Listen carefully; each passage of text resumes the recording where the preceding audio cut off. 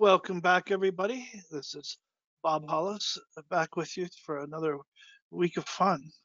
Um, I want to start with putting you at ease over a few things. I've been comments from a couple of people saying that the first session was a bit over their heads and they felt a little bit confused. Don't let that concern you because what I showed last week was something that only needs to be done one time and I can basically do it for you. And so I've already been working with one person who's been joining me during office hours, and another person I have some time scheduled with tomorrow. And for anyone else who's had some concerns or would like some help, please just let me know and we'll get something scheduled. And I happen to be on Eastern time right now, so it's 9 o'clock now. And so it's a bit off for me to help after class tonight. And I'll be here until flying back next Monday. And I'll be back on California time Tuesday on. And we can schedule as much time as needed from that point forward to make sure that everybody's caught up. And once you've got this first one out of the way with the configuring the database and getting WordPress installed and all of that, that's the hardest part, the most technical part. And it's nothing you ever need to do again. So I wanted to make sure we covered those things for people who want to have a thorough understanding of how everything works. But I wouldn't expect you to need to really learn how to do that. You only need to do it once. So we can schedule some one-on-one time over the next couple of weeks. And anybody who would like me to, I'll get online with you and we'll get you all set up. So I can walk you through registering your domain. I can walk you through setting up your hosting account. And then once your hosting account's in place, we can get WordPress set up and you'll have your own platform to work on. And if somebody would like a platform to work on between classes and not mess their own site up, let me know and we can do that as well using one of my other sites that I use for the classes that we teach. So with that out of the way, again, just relax and look at what we're doing and don't worry about the details because I can help you with those. And today, well, as you know, submit questions for anybody who might have missed last week's class. Submit questions anytime something comes to mind, or raise your hand if you'd like me to call on you, and I'll see if I can unmute you. Some people would prefer to have me read out the question. So either way works for me. Today, what we're going to do is talk through WordPress and how it works and all the different things that you could do on the back end. And then we'll go into, depending on how much time we have, we'll go into starting to set up plugins. And I also created a form some of you completed. Others also said they ran into an issue with we're getting a 404 error or something like that. So we'll take a look at that form together too. And the reason I ask for that is to get an idea of where everybody is. And it seems like most people do not have their domain and web hosting and all of that set up. So again, I'll spend some time with each of you one-on-one to get that set up, and we'll make sure that that works out well and doesn't become a barrier to you having your website complete by the end of this course. I'll help you as much as needed. So today, we're going to be going through how things tend to work on the back end, and then we'll talk about the different things that we can do with it. And one of the reasons for that survey was because I'd like to know a little bit more about what people are doing with their businesses so that we can build in those specific types of tools. All right. And it looks like we had another person just join. Just to catch you up quickly, what I talked about for the first few minutes was not to worry about what we did last week. It's fairly technical and it only has to be done once. And I'll spend time with each student one-on-one to get them set up and have their website in place and ready to go so that they can start working on it. So now you're all caught up. So what happens when you first come to a website, you'll see that we've got, I went to conferencereg.com here, and I'm going to just cut this part out for a minute. Typically, when you install WordPress, it's done in the main PHP folder, or I'm sorry, public HTML folder. And in that case, all you would do is hit /, and then it's WP-login, login.php. And this is the way you get to the login panel that looks like this. Now, in my case, I put things in a subfolder called Mobius, so that's why that's inserted in there. And then once you've done that, I have my password manager here. I'm going to take advantage of that and log in. And when I do, it's going to take me to the dashboard. And that's what you see here. So as soon as you log into WordPress as an admin, this is what it's going to look like. Now, a dashboard is just what you would think it would be. It's just a few widgets that give you some general information about your site. And some of the other tools that we might add later will add widgets to this area. And you can also control what you see by looking at screen options. So if I pull down that little tab, you can see I have checkboxes here for anything I want to look at. If I wanted to get rid of, say, activity right here, I can just unclick this and that whole box is gone. And I can come back and add it anytime that I like. And again, after I add other things, say, for example, Google Analytics or anything else that has information that I want to see and make available right here, many of them have tools that you can put on the dashboard to get a good overview of what's going on with your site. From there, you've got a button here for updates. And the other thing you'll see, if you ever notice a number up here, it means that you have updates that are due. But there are also plugins that you can put in that will automatically update your site for you. Keeping all your plugins up to date is very important, mostly for security reasons. If you don't keep your plugins up to date, there's a good chance that you might have a vulnerability in one of those plugins that could expose the site to a hacker. And of course, nobody wants that. Posts are something that you could think of like Facebook. So when WordPress was first created, it was created as a blogging tool. And that was primarily what it was all about. And then it began getting more add-ons and features and things like that to where it became a full-fledged CMS system. So with posts, that's exactly what they sound like. And there are different ways that you can post content in WordPress. Generally, it's going to be posts and pages. You want to use pages for your more static content. So say, for example, a contact page, a page with bios, a page with your list of services, most of the things that you'd see in a menu somewhere in your top bar menu. Posts are what you would use for things that are more passing in time. And you can create unlimited categories and tags for the post. We'll go into that in a second. And then make a post just like you would a Facebook post. Now, before you do that, you have to have a page to show those. So out here, I uploaded just a generic theme I made. It was actually for a music festival coming up for Halloween. And I see a question here, will we learn how to update plugins? Absolutely, and it's very easy. It's basically a one button click. And so you'll see how to do that before the end of this class.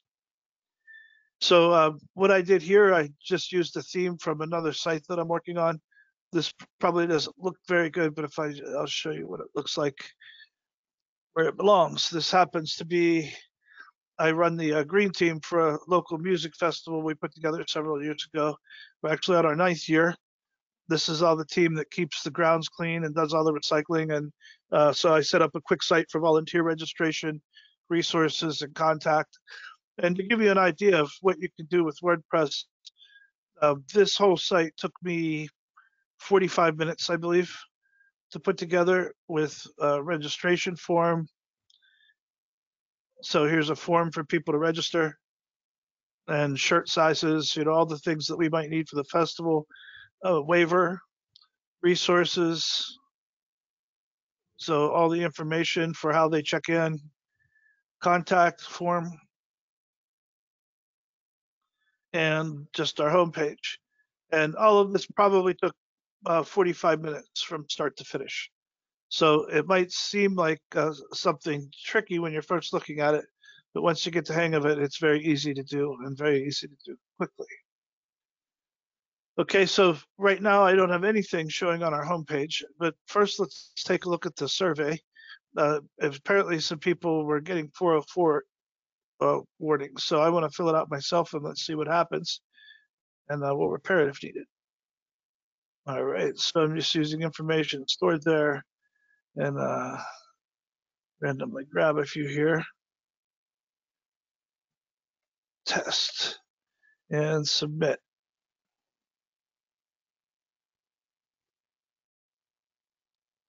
Oh, is it? Ah, okay. There we go. So it says confirmation page. Thank you for completing the survey. So if any of you want to try that, go ahead. Otherwise, we can just communicate via email. I think you all have my email address or the chat box, whichever is good for you. All I was asking for, it's not that critical, is basically do you have a registered domain? And from the information I've seen, most people do not. So if you don't feel like you're behind. Think about what you want to do, what you want to have for a domain. Then you can go ahead and register that on GoDaddy if you like. And you can use GoDaddy or NameSilo. There's one that I like also, namesilo.com. It just takes a few minutes and it's, I think, about $10 or $12. And that's for a year. And one of the reasons I like NameSilo is that it offers free privacy, whereas GoDaddy charges an extra $11 or $12 a year, I think, for privacy. But what I was looking for was that. Do you have a registered domain? Do you have a web hosting account? If not, we'll need to do that. And if you do happen to host through GoDaddy, register your domain through GoDaddy, you can also get your web hosting there at the same time if you want to. And then third, do you have WordPress set up on your account? So since most people don't have either of these, they also don't have that. And so if you don't worry about it. You're not behind. Then we can schedule some time to get online together one-on-one. Then I will help you walk through and set all of this part up. And here's the part that's the most important from a functionality standpoint. So some of the things that you'd want to use on a website, of course, are forms, e-commerce, so you can sell anything that you'd like, or set up an affiliate account with something like Amazon, video gallery, photo gallery, social media. You can have links to your social media account. You can have feeds from your social media account into the website. And you can also use social media share buttons. And that is what allows people to propagate your content out to their social media accounts. You can also do paid membership content. So suppose you do reviews or reports or something like that, and you want people to be a member on your site to be able to participate and get that content, then you could do something where they pay for membership for a year or whatever you want it to be, whatever period of time you decide, monthly, annually. And then when you create content, you can click a category to say who gets to see that information. So you might even have gold, silver, and bronze members or something. And then you can click on how you want that classified when you create content, and then only people who are at that level or above would be able to view that content. Sliders are just what you'd think, a slideshow. Blog is where you could make posts and have people comment and interact. Advanced editor, we're going to do that anyway, and I'll show you how that works. And that's just advanced compared to what they offer in Gutenberg. So it gives you tools similar to what you'd find like in Microsoft Word. Search engine optimization tools. That can be a very powerful tool that can allow you to compete with anybody in the world. So if you know how to do search engine optimization, you can determine how your site appears when people search.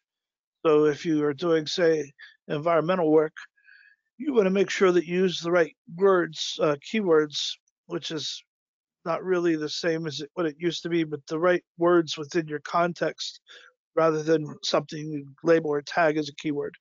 And with that and using the right titles and making sure you do the right thing with images, you can get your content to come up pretty high in the rankings, whether it's somebody searching on Bing, Yahoo, or Google, or DuckDuckGo, which I think uses the same backbone as Bing. But don't quote me on that. So I mentioned I need to look that up to be sure. And then security tools. Every website should have security right from the time you're starting to build it. Newsletters, you can do some pretty cool things with newsletters, including expanding your business or your message or getting word out about your services. And I like to show people how to do things efficiently. So there's a system you can put together here where you can make a post, and with that post, it can go out to all your different social media accounts and populate your website and populate your newsletter all at the same time. And you can have newsletters for different categories of people. So if you have clients in different industries, for example, you could have a newsletter focused on each industry where you describe and put articles that are related only to those people with things that might interest them.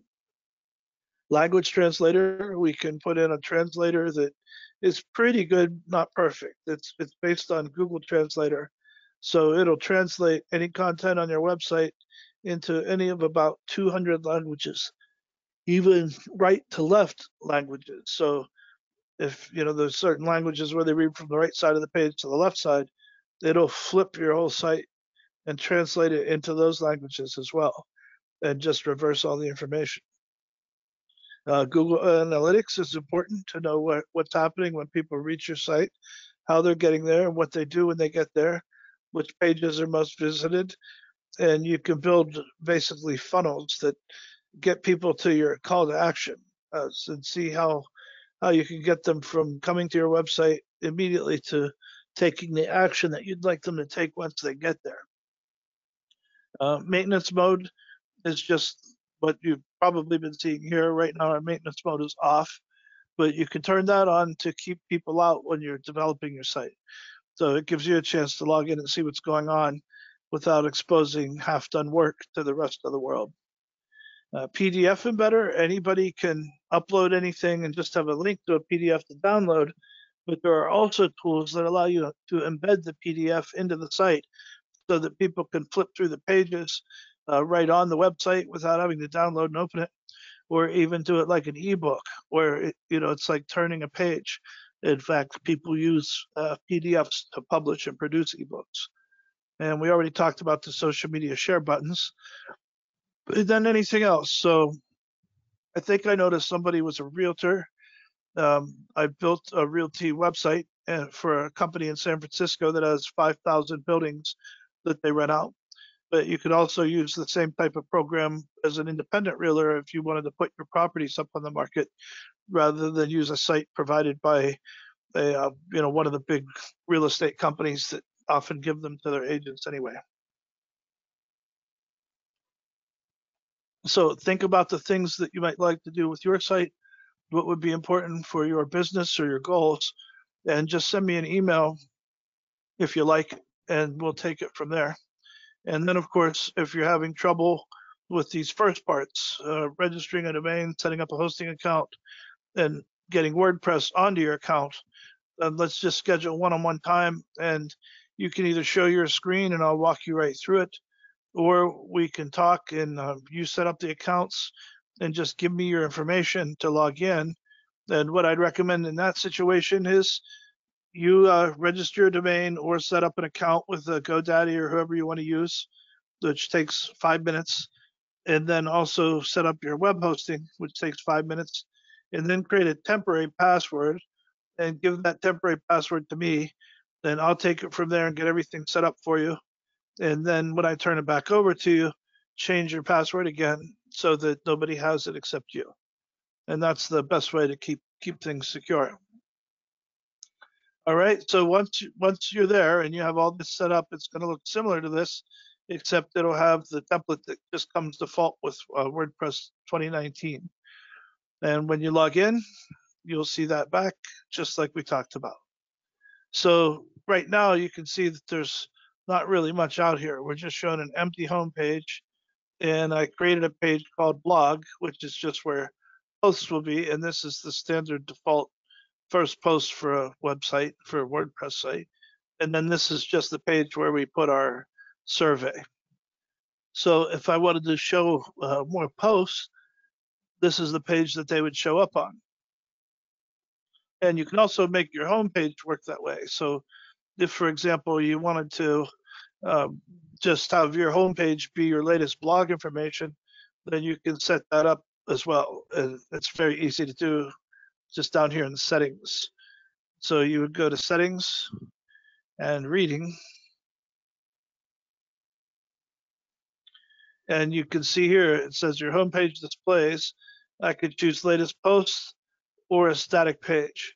So I chose a static page, selected homepage. I could have picked any page that I want to be the homepage.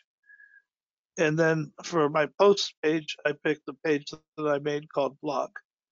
And you can see here, you can show how many you'd like to show at a time, how many syndication feeds at a time, whether you want full text or a summary.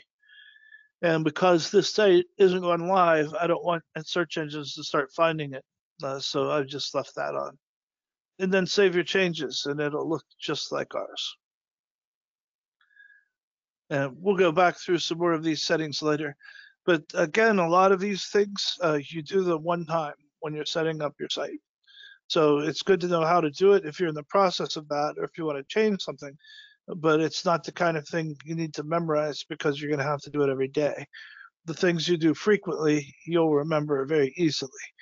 These other items need to generally be done once, so you don't need to worry that much about learning how to do it. All right, so let's go say that I was going to make a new post. Well, first, let's look at categories. So we can create a category. I'll call this, let me see, just conference posts.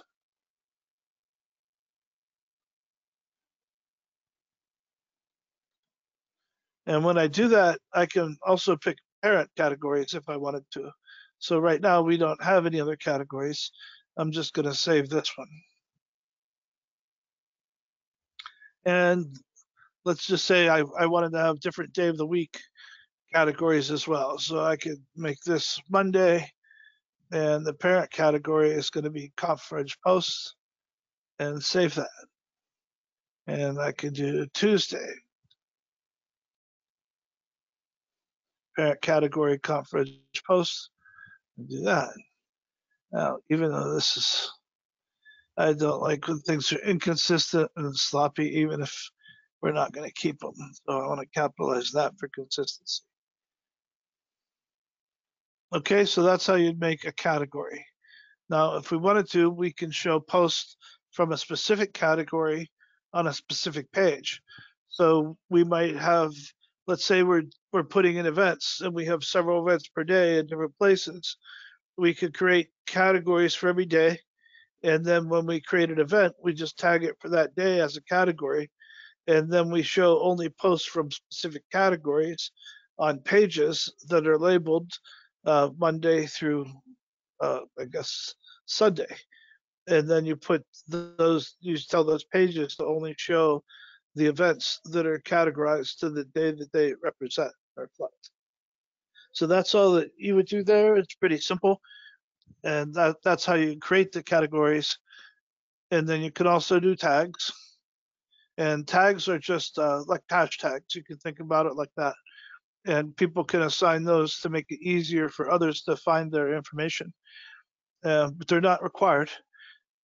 And you can do it as you're making a post as well. So now we've got our categories. We know what tags are. If we go up here and look at all posts, this is that generic post that's already comes as part of WordPress. I'm going to go ahead and trash that. And now I want to add a new post. So I'll just call this demo post 1. And I might want to add some graphics. So I'll do add media. And I don't know how big that is. Let me see if I have anything on my desktop. So I can do that, then select files, upload them here. I would just, here's a funny one. I was just at the Monday Night Football game. Was that a couple days ago for the Steelers versus the Bengals, and this was a picture we got before the game. So when I go to choose to put that into my post, I just select it from here. I uploaded it in, And now over here is where you put alt text, your title, description. And I'm just going to call this, you normally want this to be something that works well for search engines. I'm just going to call it Steeler Game. And I'm going to copy and paste that to alt text. And the alt text is what you see when you hover over.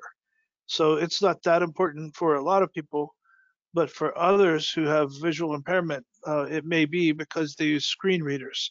And the screen readers will look for and read out the alt text. And I could also put in a caption. If I were to do that, it creates a bar below the image, and then it puts the text in the image. Well, it looks like the image. It basically creates a frame at the bottom, puts the text inside the frame. And I can also do a description, which has some value but limited. And then I decide how I want it aligned. So if I align it left, we're going to have a text wrap right. So if there were a whole lot of text and I put that image in on the left, then all the text would come down the right side of the image and then across the bottom or underneath the bottom so that it wraps around the image.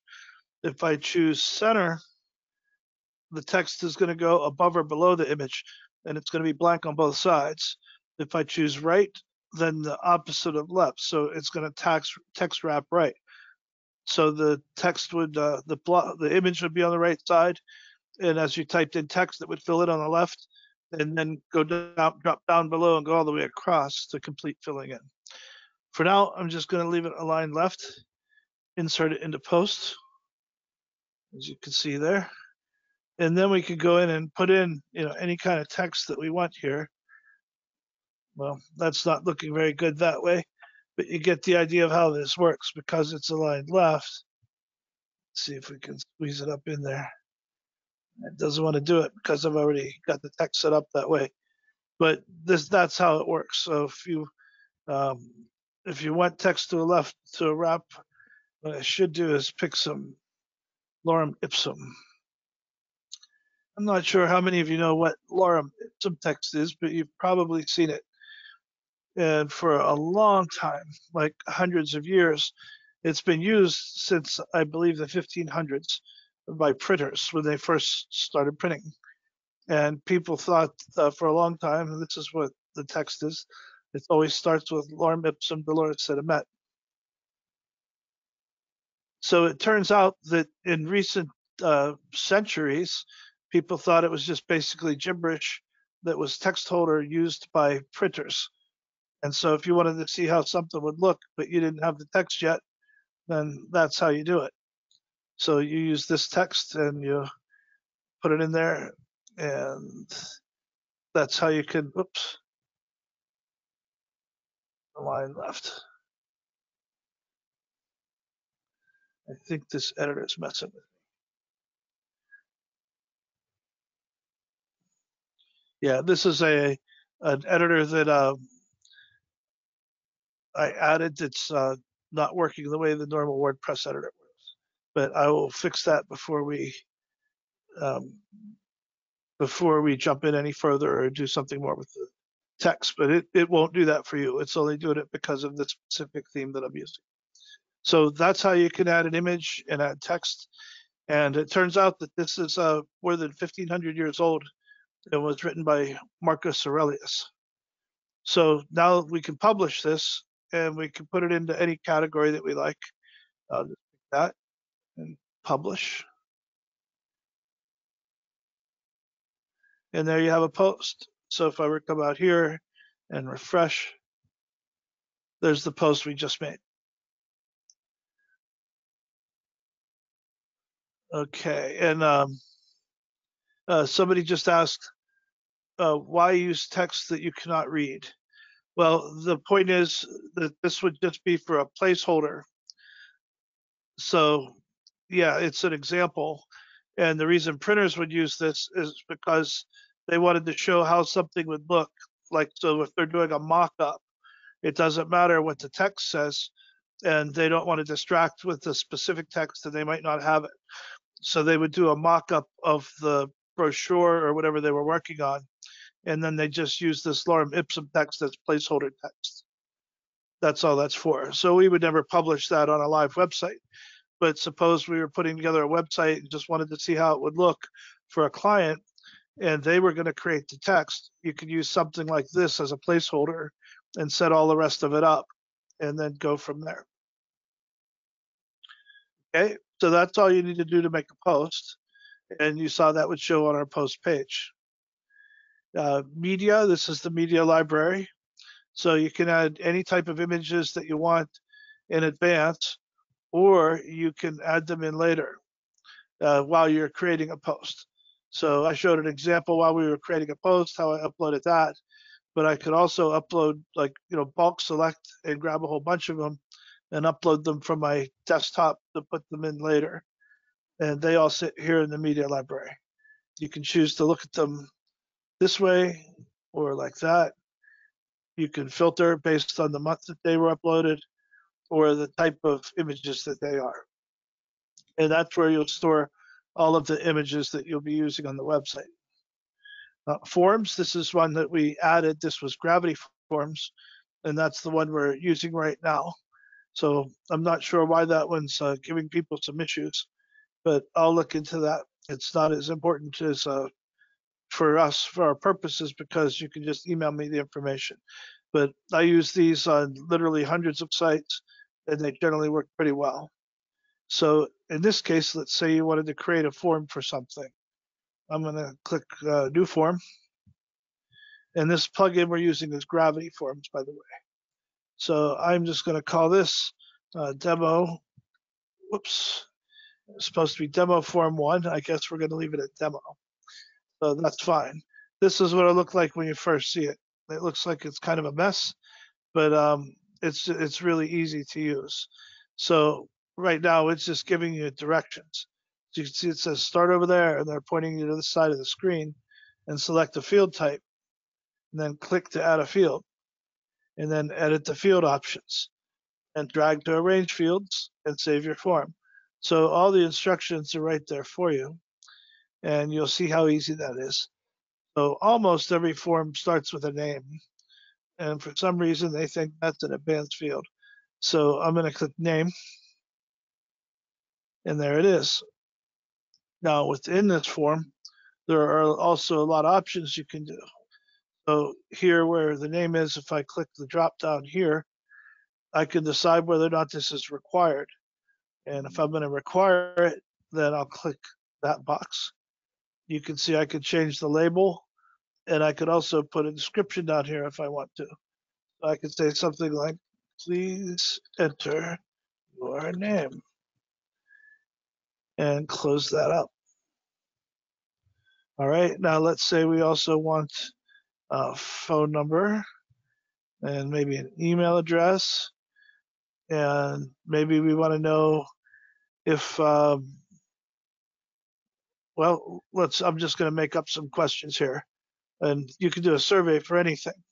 So I'm going to ask a yes or no question, and in that case I'm going to use what's called a radio button. A radio button is what you use when you can only choose one of a long list of answers. So let's say I'm going to ask a question like, do you drive to work? You drive to work.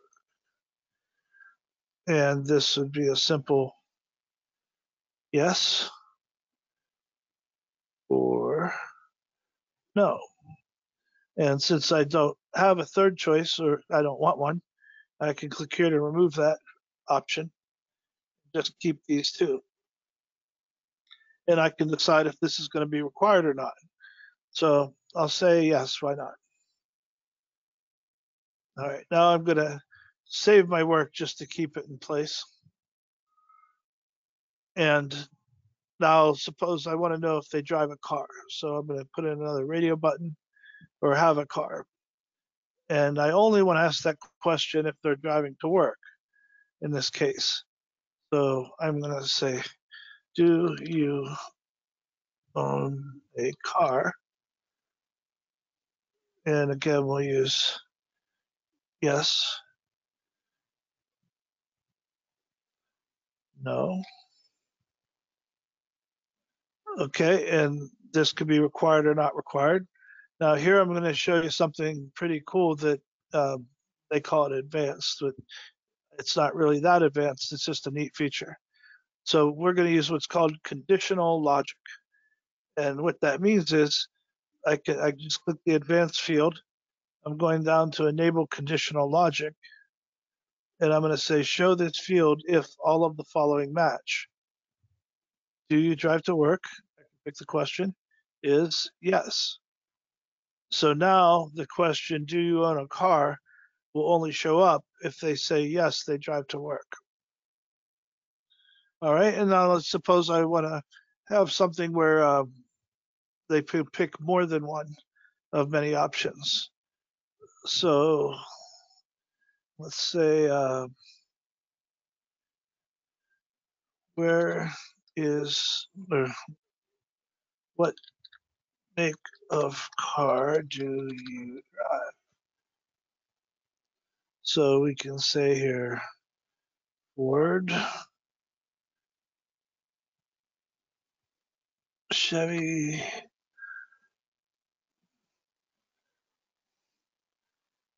Toyota. That's good enough for the example. And um, I'll say cars, plural, in case people have more than one car. And the idea for this demo is they can choose more than one. All right. And then let's say we want to make something for comments. So I'm going to use paragraph text. And we'll just change that title to comments.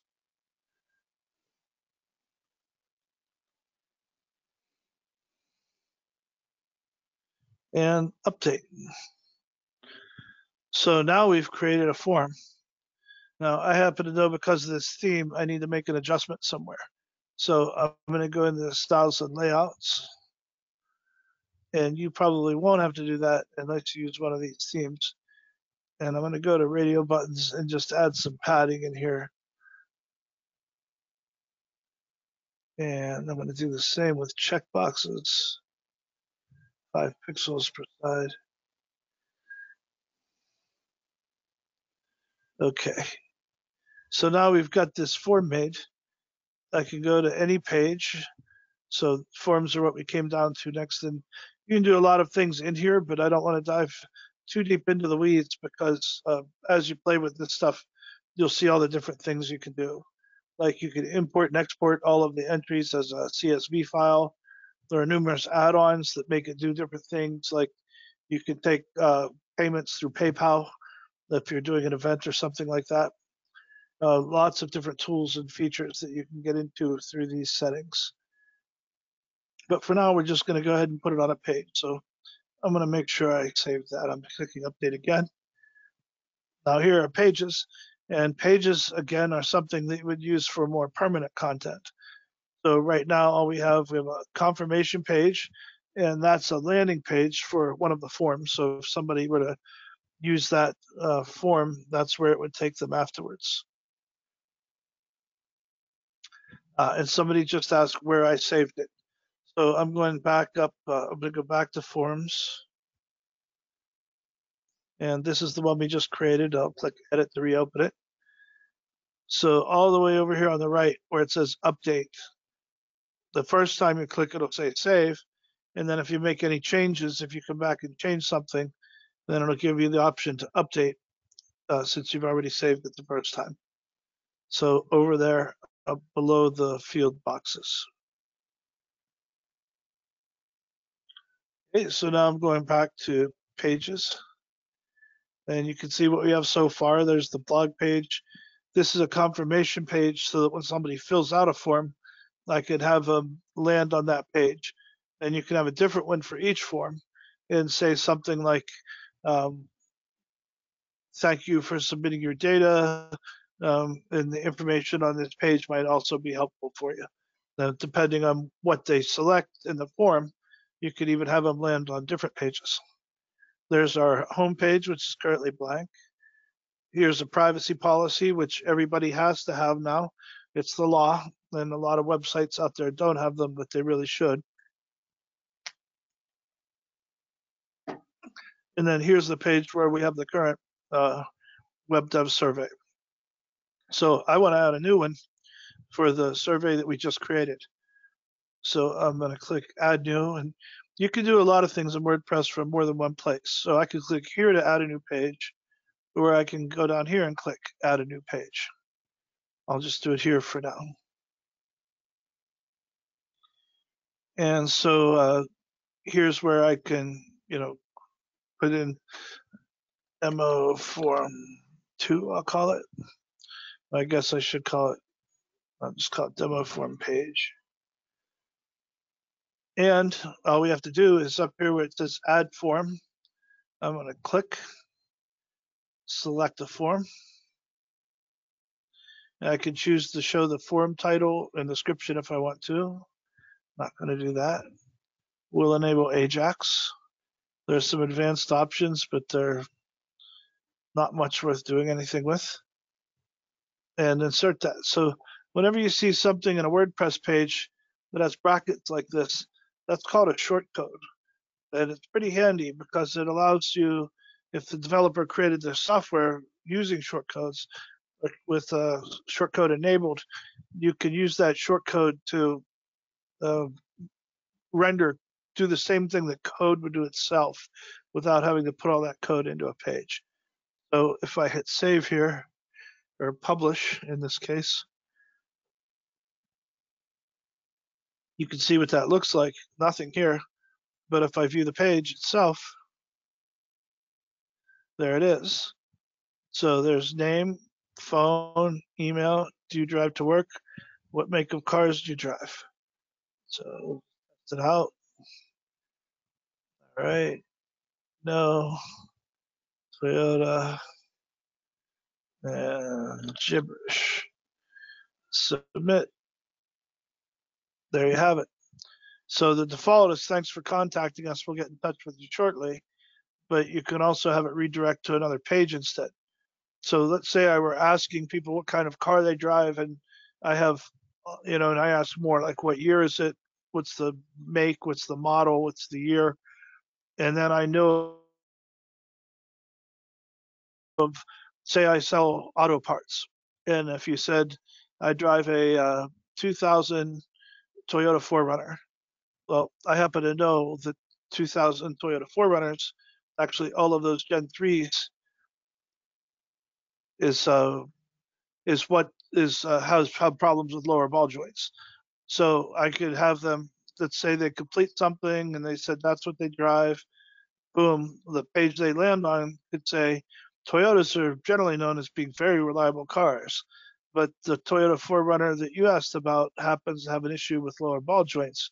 So if you have more than 150,000 miles on your car, on your vehicle, we suggest you get it checked out. Here's where you can learn more, buy parts, then link it to the parts, one of the parts we saw. I have a question here. Is Ajax what created the shortcode we saw? No, that was created by Gravity Forms, which is the form plugin. Gravity Forms can use Ajax as a means of rendering the forms effectively, but it's not required. So you can choose to engage Ajax or not, but Gravity Forms itself is what created the shortcode. And a lot of other plugins will create shortcodes for you as well. And then you just paste those shortcodes into a page somewhere. And that's how you can make those functions appear within the page without having to write any code. Okay, so that was just an example of forms. So you see how those work. You saw how I created a page and was able to edit it and then add the form. And that's how that works. So once you have pages, you could create anything you'd like in those pages, and then we're going to add them to the menu. So I'll just add another page here, and I'll call it just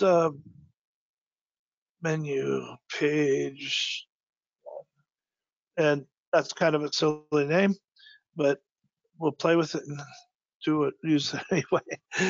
Again, we can add any text that we like in here, any images that we want, forms, and these are what you would expect in an editor. And if you've noticed by chance that something seems to have disappeared, check that bar, because if you toggle it, a whole second row appears of the items that you might need to use in your editor. All right, so I'm gonna, over here on the right, you can see you have an option to display a title, display footer. If you want a certain background style, you can do that. Display a header image, background image, background body style. So these are all different options that you can play around with. Background body image, and they're just what they say.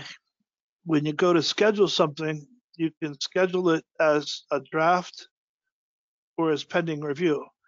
So suppose you have somebody working on their site for you and you want to review anything that they do before it gets posted, you can tell them, go ahead and create the content, but put it in as pending review and save it.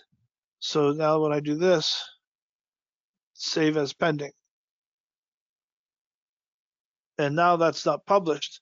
But if somebody else were to come in and take a look at my work, then they can say, okay, that's exactly what we wanted. Thank you for that. And now I can go ahead and publish. The other thing I could do is schedule it to go out later. So right now it's publish immediately, or I can put in a date and say publish on this date and time.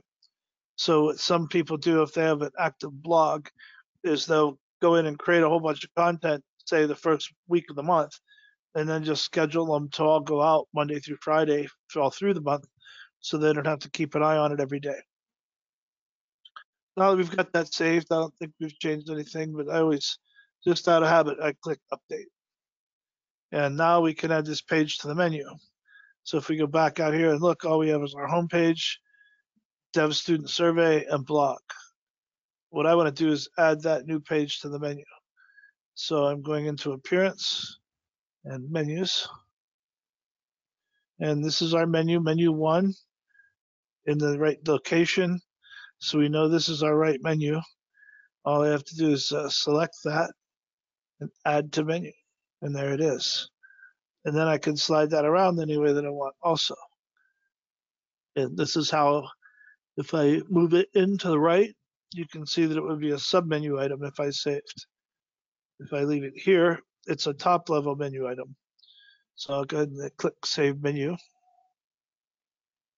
And now if we come back out here and look again, there it is, menu page 1.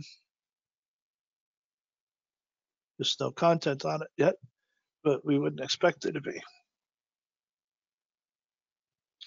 So that shows you how to make a menu. If we wanted that, say, to be a sub item, I can slide this in a little, save menu. Now if I come back out and refresh, say go to home page, you can see it doesn't show up there anymore. But if I hover over, there's the drop down. Now this is not designed very well. As I said, we're just playing around with it. But this is a sub menu item under here. You can see that neither of the other two have that. If this were a real website, I would make this bar match that size and all the colors would be the same. So you'd probably have a black bar with a red and orange text, whether it's hovered or not hovered. So that's how you do that. So you now know how to come in, create a post, add images, create a form, add pages. Comments are just comments that people made on any post. So if you had a post out there, somebody can comment on it, you'd have a whole record of them here. Appearance, there are a lot of things that show up in appearance. One is themes. We've talked about that a little bit ago or last week, just in the very basics. And we're going to go a lot deeper into themes, but I'll give you an overview of it now.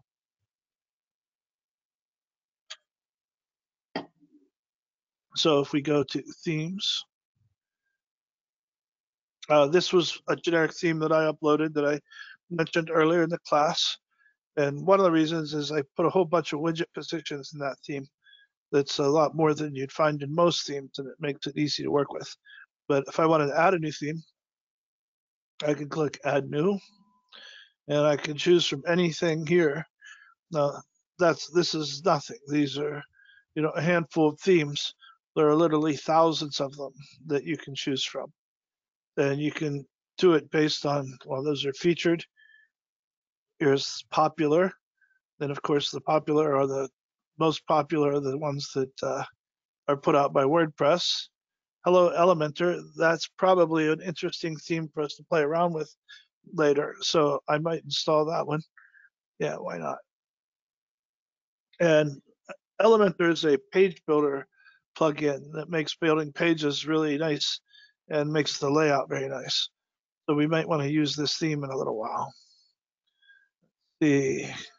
Of course. So the theme is the lightweight starter theme. We recommend it together with the Elementor page builder plugin. They work perfect. We'll come back to that when we start talking about plugins because Elementor is one that I would definitely add. And if we wanted to add another theme, just to see what we want. So we looked at popular. Here's latest. Favorites. If I had a favorite, I could save it there. Or you can go to filter feature filter. So let's say I wanted one for education, and it's going to have custom colors and custom background, be accessible, have accessibility ready. I'll just leave it at that. And the type of layout we want, I'll say grid layout. So you can apply these filters.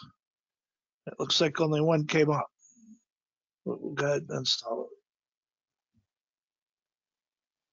Now, when you're installing it, that just puts it into the system for the use. You have to activate it before it would show up on the front of your website. So I'm going to go back to all themes so you can see what I mean. So these are all the themes that we have installed right now. And this is the one that's active. Probably shouldn't be. We didn't even look at that, but let's go take a look now. Okay, it didn't do much. It just moved the menu over here. So you can see we have our drop down, put the title there, got rid of that header, and put the page title here. And then there's Agama, Agama Blue, Newsera, and News X. Why not? We'll try Agama.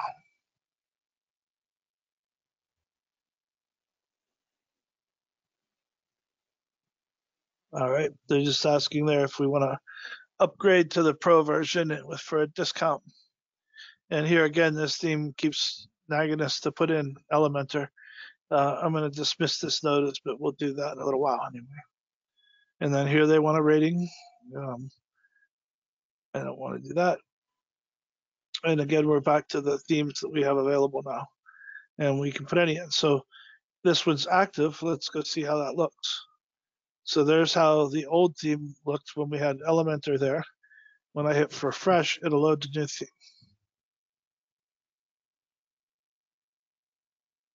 There it is. So not much difference. The reason it all looks so blank, of course, is because we don't have anything on our homepage. You can see how it changed the menu and the drop down and the colors. And there's our home button.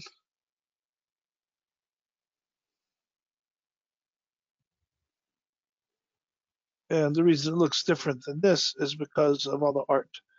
So they'll often make a theme look beautiful. And then when you go to use it, you find that the reason it was beautiful is because of all the art that they included that you don't have access to. That's never a fun thing. So let's refresh and see what that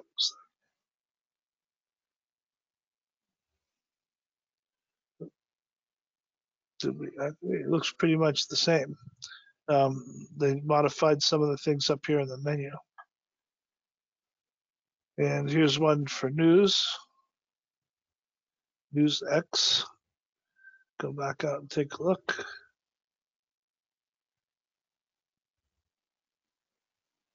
Oh, yeah, that's the one we had in the other day. So you see how fast and easy it is to change themes. We just don't have a lot of content in there right now to make it look good within the theme. I'm going to go ahead and activate this one again. Let's see what we've got. Okay, so now you can see we're basically just down to a menu and a home page, which is all good.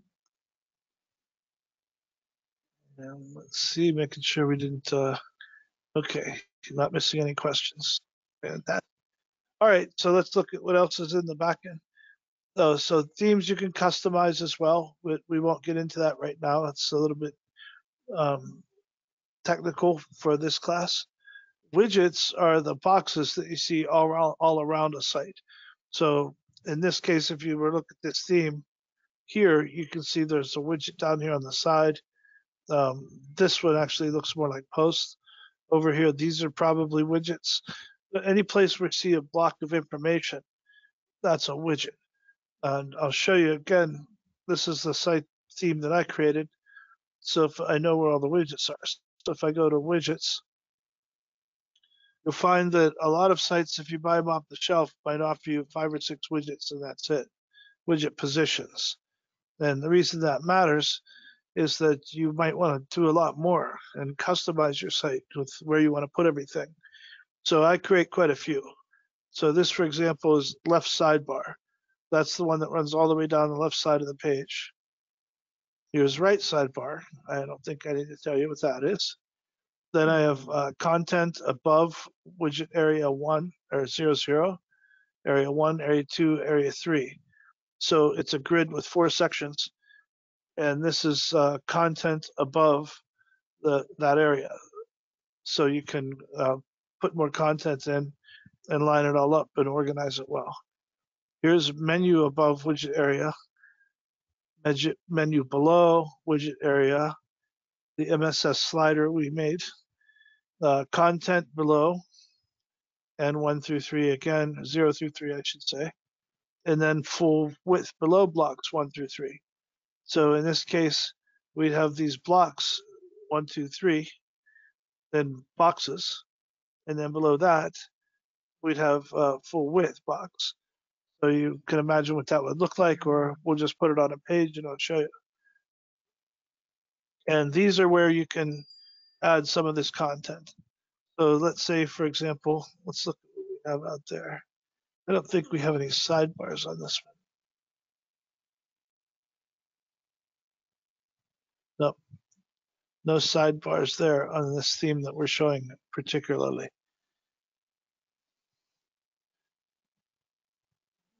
But this is where you would add any of those. So if you wanted to add a login form, for example, and you had a sidebar on the right, then you can open this up, slide in the login form, and then finish all the details here. You can see that's where the devil is in the details. So you can fill out the details for all of that and then save it. And I want title. So what am I going to call that?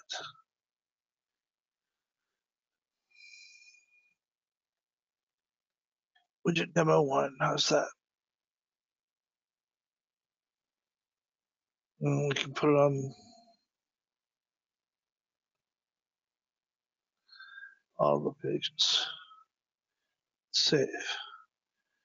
Okay, so I don't think we're showing any widgets on these pages though. So when I refresh, that doesn't show up anywhere.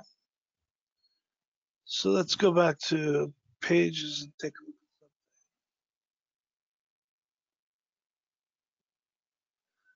All right.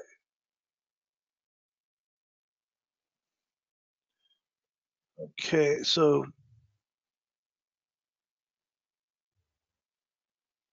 there we go.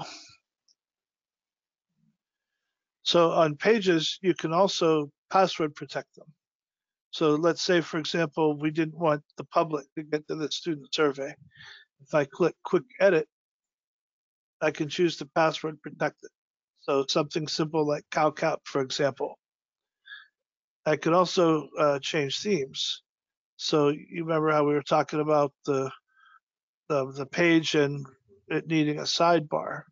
So you can see I have it set up here for 80% width with just left sidebar, right sidebar, 2/4 sidebars, 80%, 2 sidebars, left sidebar, no sidebar, right sidebar, 2 sidebars.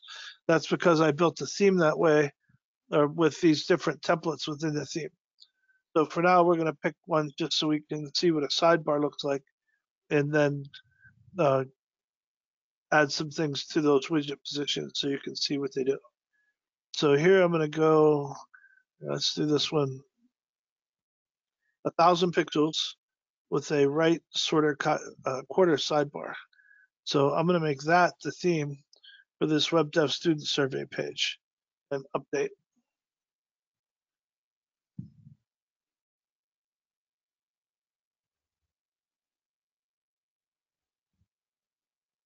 So what happened here is because I didn't have any content assigned to that widget area I just created in the sidebar, it put something in as by default. But what I would want to do is go back here to that page and appearance, widgets, and look at what's there.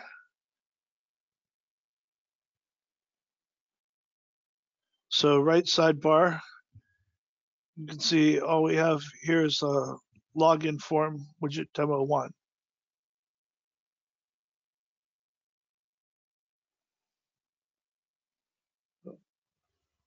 Oh, there's nothing there. So let me rid of that. And say you wanted a list of your pages, for example.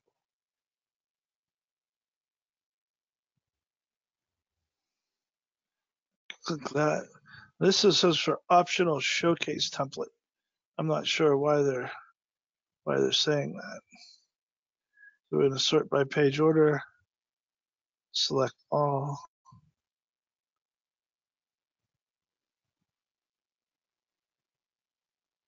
And we won't need those. And I just say page listing widget.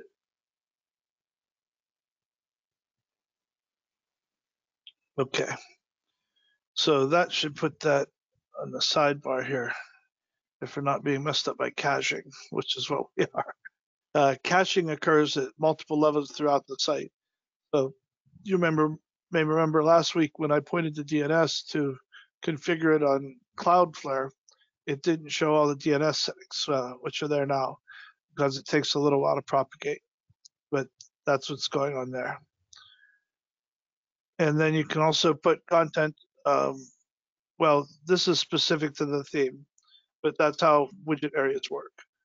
So when you know where they're located, here I know from the coding that I did, then I know where I can put content anywhere around the website. And some of the general options that are available as soon as you start a site, well, you've got archives for any of your old content. You can see here's audio, so you've got an audio player, a calendar. Now, don't be confused with a regular calendar. This one is a calendar of your site's posts. So if you want a calendar where you can schedule things, then that's one of the things on our list when we're looking at plugins, is to look at how to put in a calendar. And it's fairly simple too, but you do it usually from Google or wherever your other calendar manager is. And then there are some plugins as well that you could use if you want to. Custom HTML, that's if you'd want to put in code. And I'm going to show you how to create HTML without needing to know how to code. It's kind of built right in within WordPress, but people don't realize it.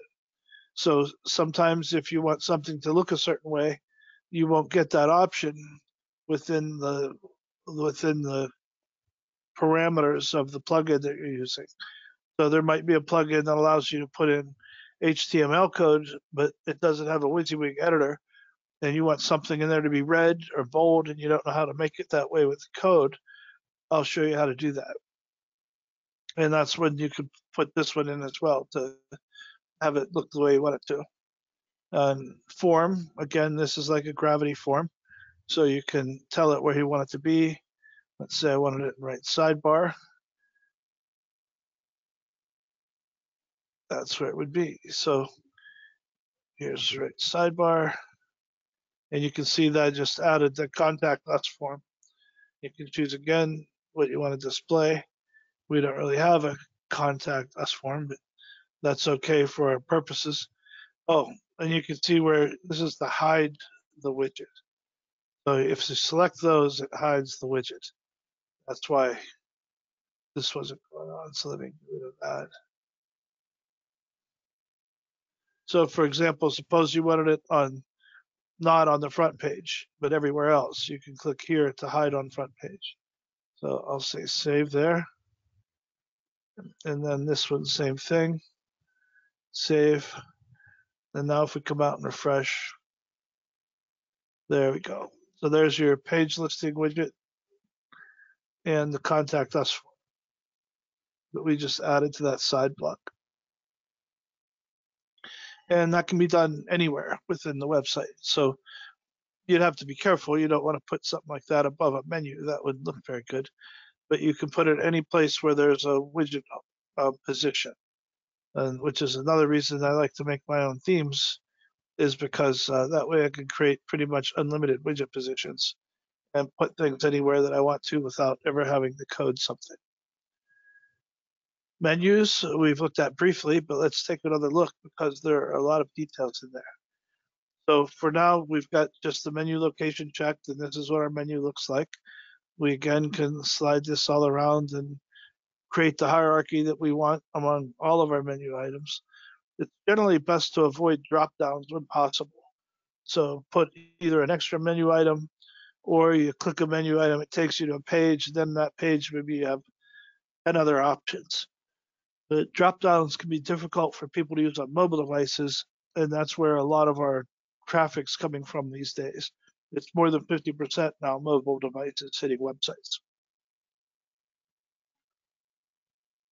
If you're just in the process of getting started, you might want to click automatically add new top level pages to this menu. And what that means is when you create a page, I'm not going to do that for now. I'm going to uncheck and just save what we did. And we'll come back and look at pages. There was something I didn't show you there about how you can create a parent page. And we could talk about what the reasoning for that would be. But for now, we've just got our regular pages here. And to add one, you just click and add like so. That's already there. So I'm just going to remove it. Then, of course, always save. I didn't really make any changes yet, so I don't need to. Now, if it's something else, first of all, this is just showing most recent. You can click here to view all. You can click here to search. Now, those are pages. You can also do that with posts. So you can include a post somewhere on the menu. The other thing you can do is custom links. So if you wanted a menu item that linked out to, say, a third party like GoDaddy or something like that, you can put that URL in, and you can make the text say anything that you want it to say. I generally advise against this.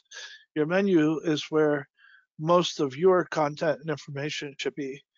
Now, if you put something like this into a menu link, when somebody clicks that, they're just gone. They're off your site and they're looking at the other site. And so you're not likely to get any sales or any further activity from that. Categories. So let's say that we created these different categories for posts, and you might want to show all the posts from a particular category on one page and not on any other pages. So you can create a menu item that just shows posts from that particular category, and then you can create a bunch of them. So just going back to the car example, suppose you had a site where you're selling parts and people are coming onto the site for that purpose, then you could let them choose a tab, and that tab would only have posts related to those cars or whatever else it might be. It could be cars or flowers or saltwater fishing versus freshwater fishing, any other way that you want to break down information related to posts. Okay, so those are all the different ways that you could use a menu. And then there are also custom menu plugins that can be used for different types of menus. All right, checking for questions, looking good. So moving on. Header isn't that important. Well, I should save what I'm doing here. Okay, so we just saved the menu like that, but you get the idea. And here again, if you're working on a lot of pages, you can say automatically add them to save you a step, and then come back and uncheck that later.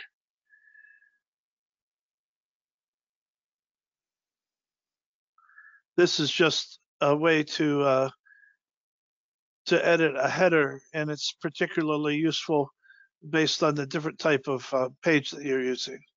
But we don't need to use that today. Theme options are going to be different based on, again, the theme that you have. So it won't be the same. This happens to be the theme that I created. So this is the back end of that and all the different things that you can do with it. So you can set things for footers, you can choose colors. I usually do all that while I'm building the theme and just leave it like it is. And this one has a maintenance mode that you can click to take the site offline for the public. But I don't usually use those either. I use a different plugin for maintenance mode. Theme editor allows you to hand edit the code, which you normally would not want to do. So I'm going to say I understand here. What happens is, especially if you're using a commercial theme, or one of those themes that you can just choose to download and engage, like whenever there's the one that I showed you earlier, where if I go to pick one, I can select from anybody else's themes and just upload them. If you do something like that, there may be updates issued every once in a while. Then if you were to come in here and edit your own code, when they do an update, it's going to overwrite your code. And you might not want to get in here at all. You probably won't have to, but it's also very simple to do. As you can see, for example, if I wanted to change the font weight here, I could just change that to 800 or whatever I want it to be, and then save. And this is a style sheet. So this is what determines how things look on your site all the time, all over the place. And you want it to be consistent. So that's why you write CSS. And then when you're putting the code on the pages, you make sure you just apply the existing CSS, and cascading style sheet is what that stands for. So you don't have pages that look different based on who created them or what they decided to do on those pages. And these are all parts of the theme. So one of the most important, of course, is they're all important, but functions PHP is the one that tells the site what to do in a lot of cases and how to behave. And then down here, you've got all these different types of content. So you can go in and customize those as needed, but that's beyond anything you normally have to do. And if you do need to do something like that, just talk to me and I'll take care of it for you. It's the kind of thing you'd only need to do once, and there's no point in you learning so much just to do something one time. Plugins, this is where all of our functionality comes in. And we're going to install some plugins before the end of this session. And I'll also show you how to update them. But that's a very simple process. We can add new. And then there's a plugin editor that also allows you to edit the code of the plugins. So no matter what type of site you're building, no matter how sophisticated, some people will say, oh, I don't want WordPress. I'm going to pay to have a custom coder make exactly what I want. A lot of these tools that we're using took thousands and thousands of hours to code, and then they're made available to us for free. And because they're open source, you can have a coder go in and change things to do what you want it to do if they know how to code. And that's what this plugin editor allows right there. So instead of going with just the code that they gave me, I can use the plugin editor, and I know what they're saying here. They don't want you to mess up the code. In this case, it happens to be a Kismet, but let's say, for example, any of the other plugins in here, let's say, for example, here's Gravity Forms. It's going to take a minute to select. So this is the code for Gravity Forms. It's all right here. This is what it means to say something's open source. We can log in and we can see all of the code. So let's say, for example, you were setting this up for a client, and right here there's a URL for help that is this URL, gravityhelp.com, plugins, Gravity Manager. Suppose I had my own page that had help for Gravity Forms and I didn't want them to leave my site. I can come into this code and I can change that and have that go back to my site instead of their site just by changing the URL and save it. So that's a pretty simple thing. If I do a little bit more about coding and wanted to work on an array or just change these actions or hooks, then I could do that. And it's all right there. And this is nothing you need to know how to do, but it's good that you know it can be done, because that way, if you were going to hire a developer to do something for you, you can say, this is what this plugin does right now. I would like you to add this feature. And then if you're going to do something like that, you want to also rename the plugin, or there are ways so you can do it where you can isolate your code so that when the plugin's updated, it doesn't overwrite your code. That could obviously be pretty frustrating. Again, this is nothing you'll probably ever need, but you should know that it's there in case you're working on something more complex at some point in the future. Here are the users. I'm the only user right now. If I wanted to add a user, I can click add new, put in the username, which is the one thing you can never change on a WordPress site. So if you create a username, you can't go back in and change that username later. You're stuck with it. Now, what you can do is create a new user. So instead of doing the username itself, let's say that I put in Robert W. Hollis for my username, and then I put in my email, my first name, last name, etc. Create an account, and then later I want to change my username from Robert W. Hollis to Bob Hollis. What I would have to do is create a new user called Bob Hollis, assign the old user's posts to me, and then delete the old user after I already had the new account. So in effect, it works the same way. You're just inheriting the history. All right, let's check the question box. All good. Okay, so that's all you would do to add a new user: username, email, first name, last name, and then they'll generate a password for you. And when you can pick what level you want them at. If you have somebody just working on content, I would recommend making them an editor instead of administrator, because they shouldn't have need to go beyond editor for this type of stuff you want them to do, unless they're also working on the plugins and building out the site for you. And I'm going to go ahead and leave that without creating. And then you can visit your own profile either by clicking here or up here in the top right where it says edit my profile.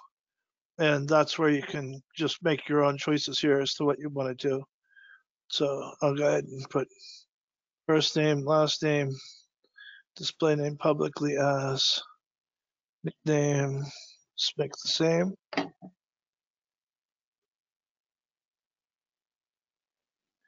Okay, and then you can put a little bio. That's more important if you've got a blog and you've got active bloggers. So people want to know who those bloggers are and what they do and that sort of thing. You can put more information there. I don't need any of that here, so all I really need, I'm going to add those names and just save, update profile.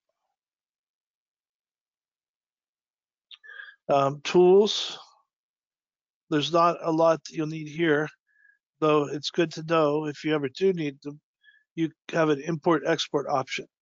So suppose I build a website and I'm having trouble migrating it because something's wrong somewhere, but I'd like to export and save as much of it as I can and then import it into another WordPress site. I can click export, and it's asking if I want all content, posts, pages, or media. What I usually do is I'll download one that's everything, and then I come back and do each of these individually, because sometimes you can run into errors when you're doing a transfer that it takes too long and you lose your connection or something. So if I break it down and I do post, pages, and media separately, I'm more likely to get them all through and updated without any issues. That happens very quickly. You'd be surprised how quickly you can migrate this stuff. Site health is just what you'd think it is. Gives a general report and tells you things that you can do to improve your site. You'll notice one of them is remove inactive plugins. That's always a security thing. If you're not using it, get it out of there, because it's just another vector through which you might get attacked. Same thing with inactive themes. and they're recommending updating PHP. Let's see what they have us on. They're not showing us what level of PHP they think we're on. I We should be on at least 7.2, but I'll take a look after class. And then one of more recommended modules are missing. That's probably the recommendation from the theme. I see. They're saying that iMagic should be installed if possible on the server. I'll take a look at that as well. That's also beyond anything you need to know for this class, but I do have access to those settings to look into it. Now, because of the new laws called GDPR, I don't remember. It might not be English, but it's the European Union passed laws that are general protection rights, basically. And so every site, even if you're not in Europe, you can be sued by a European if your market's over there or people come and visit and you're not complying. Then even as a U.S. based business, you can get sued by somebody. So you want to make sure that your GDPR are compliant. Part of that is allowing people to export and erase personal data. So you might notice that Facebook recently has increased a lot of the things that you can do with them.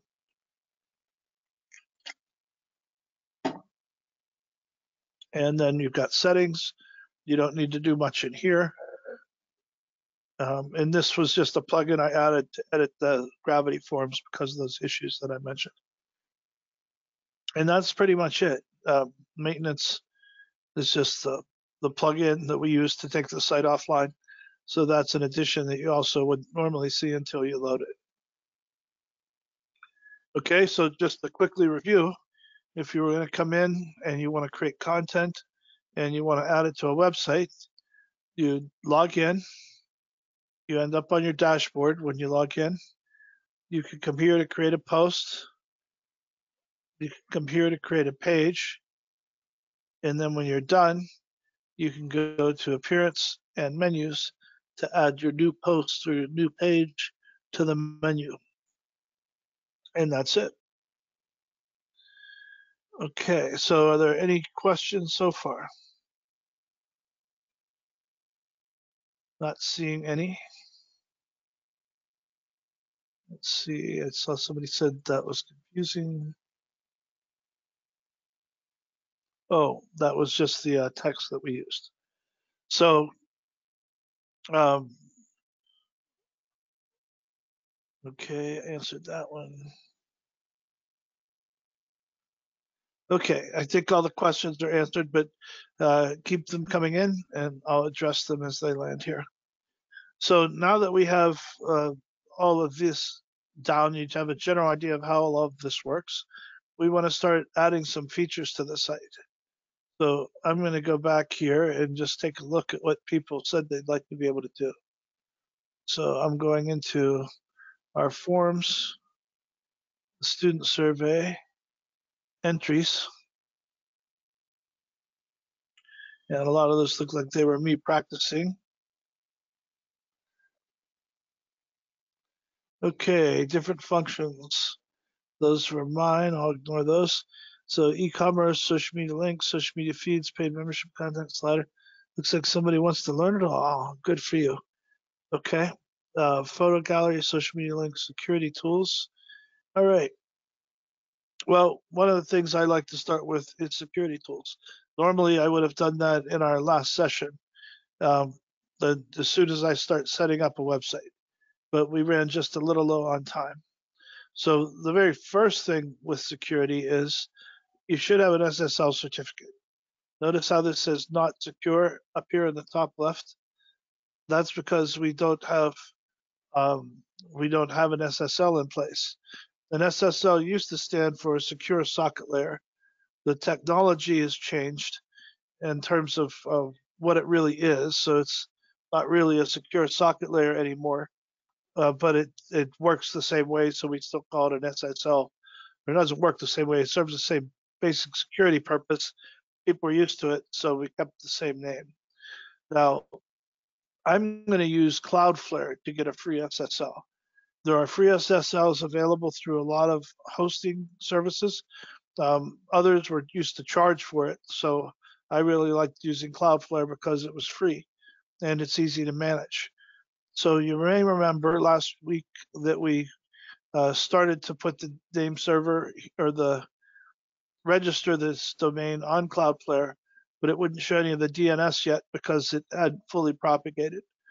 Now it's got all of this showing. So you can see this is the IP address where all of the site is hosted. And what they want us to do now is change the name servers. So I currently have the name servers pointed at my server. And now I'm going to change them to Alex and uma.ns.cloudflare.com. And this is another side thing. Before anybody gets too concerned if it looks confusing, it's another one of those things that only needs to be done once. So once everything's set up, you never have to come back and do it again. So when you go through this process, or if you'd like help with this process, then we get online and I'll do anything complicated for you. If there's anything at all in this class that feels over your head, or you just are concerned that it's going to slow you down because you can't get through that breaking point, let's schedule some time. I'll get online with you one-on-one. It'll just be the two of us, and we can use this tool that we're using right now to either share your screen and I can control your mouse or walk you right through what to do. Or if you want to, like I said before, just send me the username and login information and I'll go ahead and take care of all of it for you. When the next time you come to class, it'll all be done. And then you can start playing with the fun stuff. So for now, I'm going to go ahead and take care of this as a step in our security. So I'm going to copy that domain name and I'm going to go into the domain manager. Hopefully GoDaddy didn't kick me out for being gone too long. Now we're good. So I went to earlier before class. I like to stage things to save time on sites loading and all of that. I went to my GoDaddy account and I'm lately using Name Silo more, but I've had this one for a long time, so it's still on GoDaddy.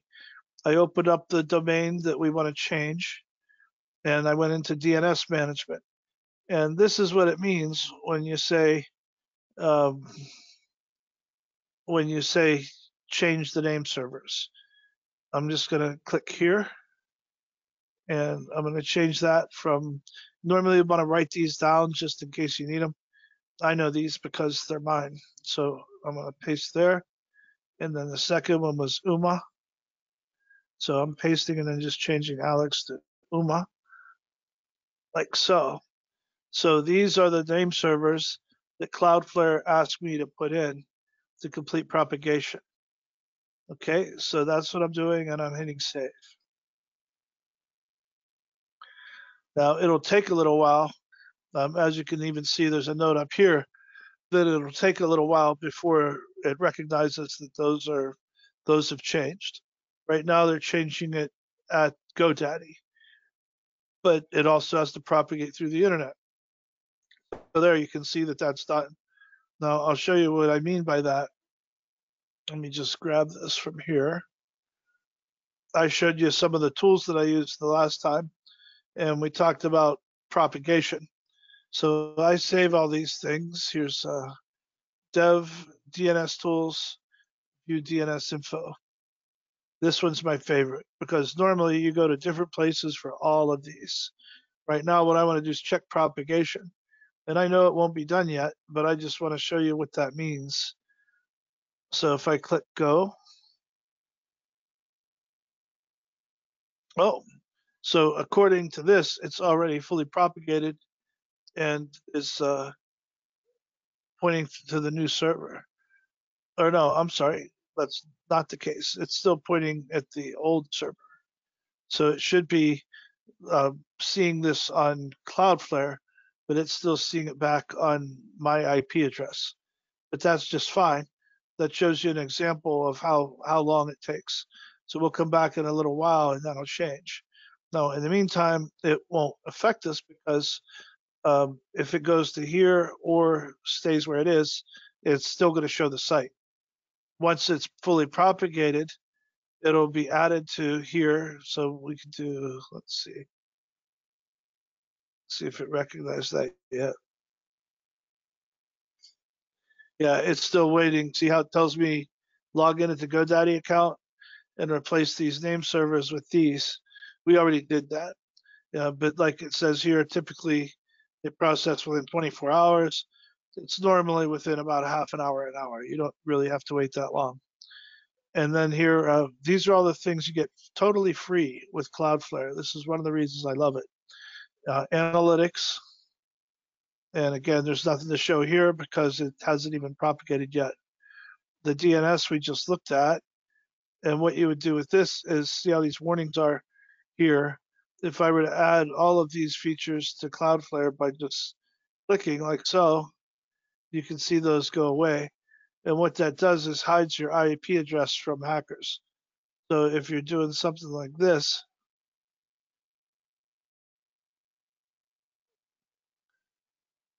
and that's probably all we need to do for there.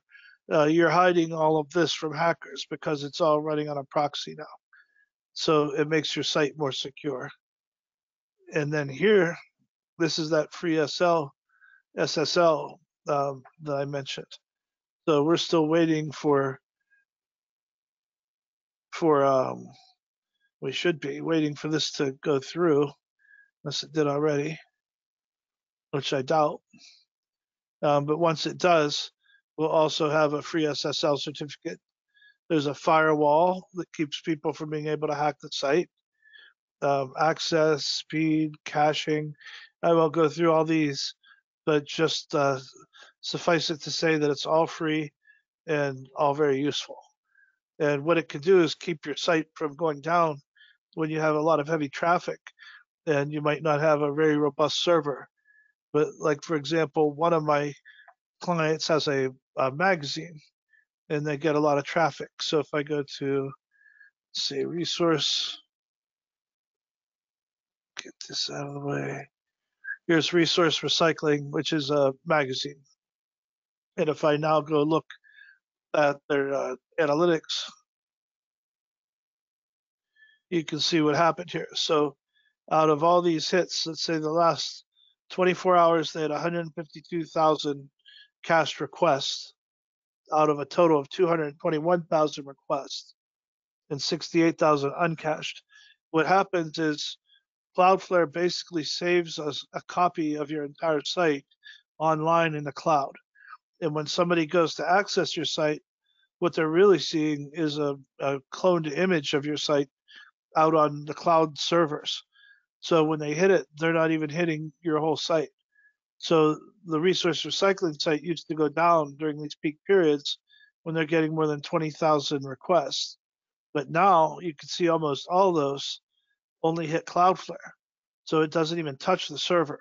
So now the site never goes offline. And that's all free through Cloudflare.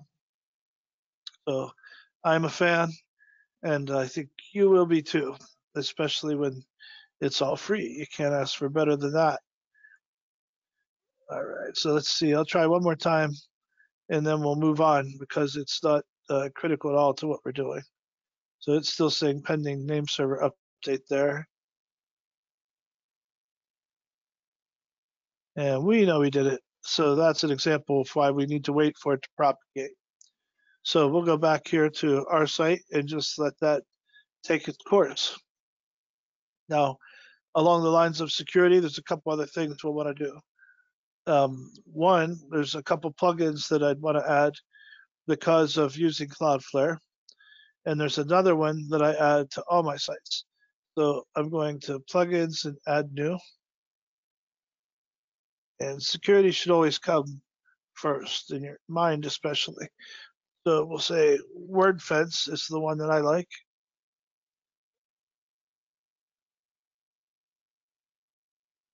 Here we go.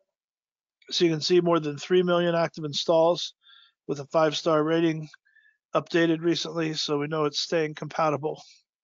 So I'll install that.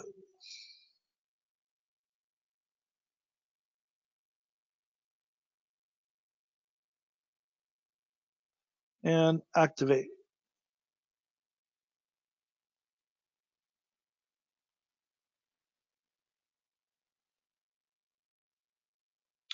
Okay, now here they want you to put in a an address to be informed of what's going on. I'm already on all their mailing lists, so I'm going to say I do agree, no, and continue. They're going to make me do it anyway. Yeah, I'm just going to use this one. Okay, so no and continue. There we are. I don't have a premium key, don't need one. I'll say no thanks. And now I can go over here to my WordPress settings. But one of the first things I do to keep myself from getting locked out of my own site, which does happen. Okay, they want to give us a little walkthrough. I'm just going to skip through those. But what we're going to do is whitelist our own IP. So whenever I see something like, do you want it to stamp the date automatically? I always say yes. And now it wants us to optimize this for the host. I'll click to configure. And I want you to download these just in case something gets messed up, there will be a backup. But I've never once seen it mess up anything, and I've probably used it close to 500 sites. And continue. And they're saying that worked just fine. So that's done. And then what I do is, again, I want to whitelist my own IP address so that I can't get locked out. So if I go here to firewall, okay, we did that. And you look at, here's blocking, firewall options, help, and rate limiting. So let's start with blocking. I'll show you what that does. Here's where you can add an IP address or a country. So you can say, don't let anybody in from that country at all. All firewall options, advanced firewall options, force protection options, rate limiting, whitelisted URLs. A whitelisted URL is not the same as a whitelisted IP. So don't get confused about that. Here's where we want to whitelist IP addresses. And this allows you to say, for example, you have a security setting where if you log in with the wrong username and password, you get blocked.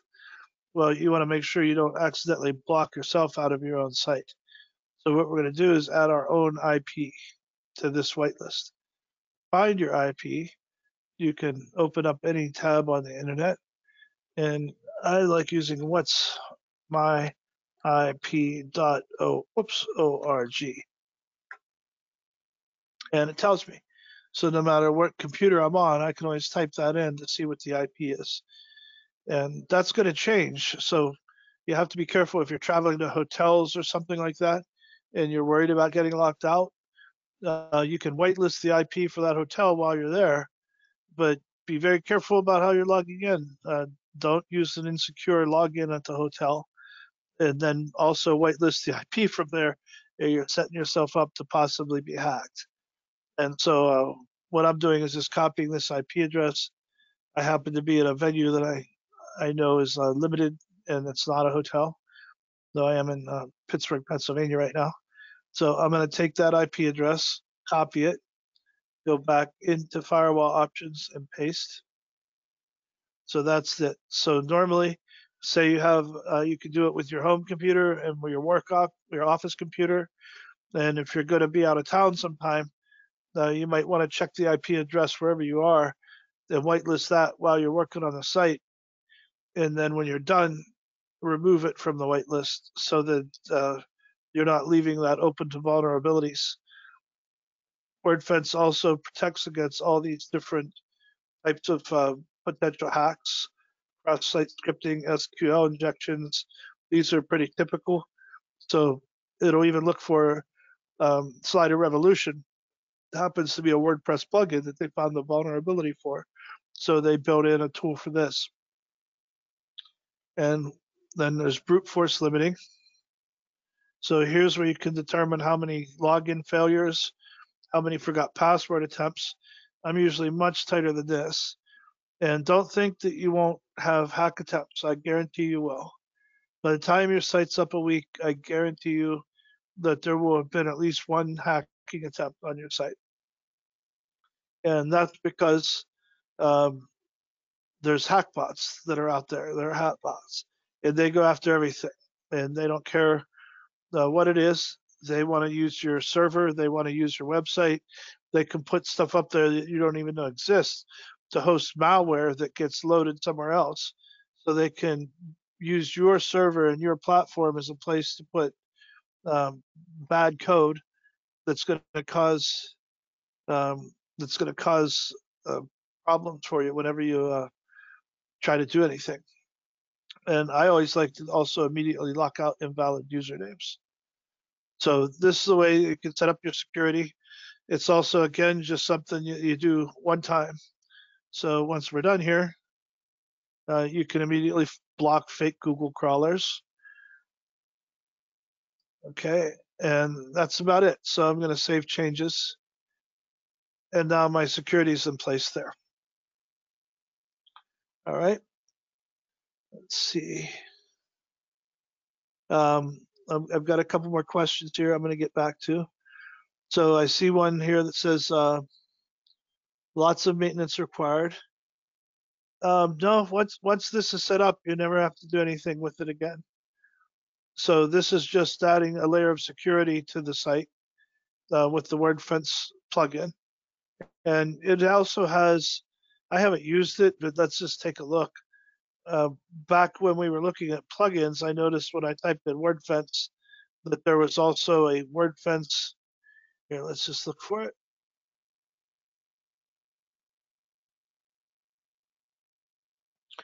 WordFence Assistant provides data management utilities for WordFence users.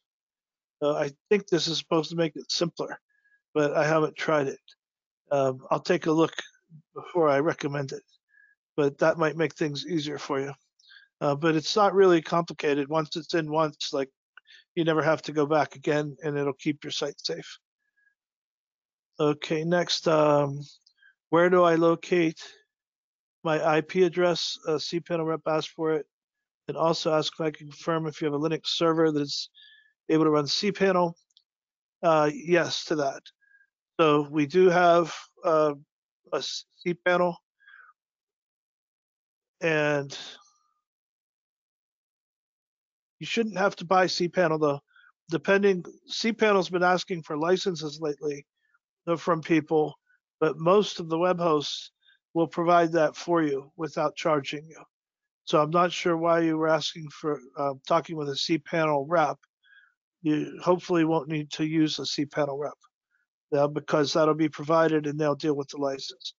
But we are on a Linux server, and you're not you won't be hosted on my server anyway. You'll be hosted on the server wherever you set up your hosting account. But again, to find your IP address, just go to what'smyip.org. I'm going to copy that,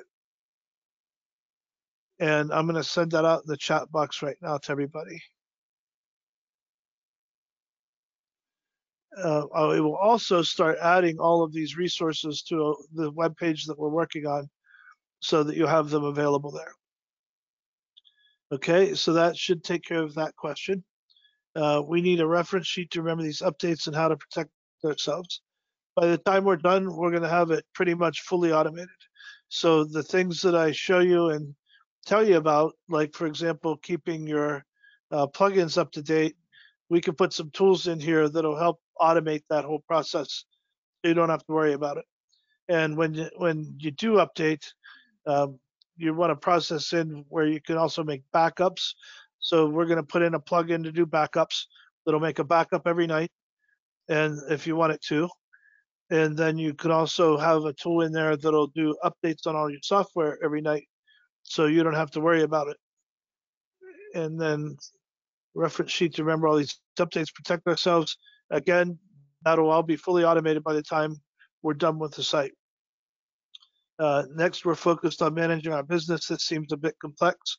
Remember, right now, we're building out the system. Once the system's built, then it's pretty much maintenance free and hands free, so you can focus on your business. And we're going to be adding a lot of tools in for people to manage and run their businesses. So again, I mentioned I saw one person's a realtor. There are plugins you can put in to have all your listings and things up there. There are plugins for pretty much anything you might want to do. So once the site's up and running, it's kind of like if suppose you decided you were going to build and run a restaurant. Okay, you only need to build the restaurant once, and then you just operate it. And that's what we're doing here. We're pouring the foundation, installing the electrical, installing the plumbing. But once all those things are in, all you have to do is know which way to turn the faucet for hot and cold water. And that's where we'll be by the time the course is ended. And we've gone through, I think it's scheduled for 9 weeks. You're going to have a finished website that all you have to do is go in and add content. And I see an okay, fingers crossed. No need for fingers crossed. I'm on your team. So for each and every one of you, I'm committed to making sure that you have a fully functioning website by the time this course is over. And so I will schedule one-on-one time with you as much as needed. Even if I need to personally build each one of your sites to get it done, we'll get it done. So don't let that worry you. And just remember, I'm a little bit tight this week because of my travel, and I've got a bunch of things at Carnegie Mellon starting Thursday through all day Friday, and then Saturday and Sunday, and then I'm flying back on Monday.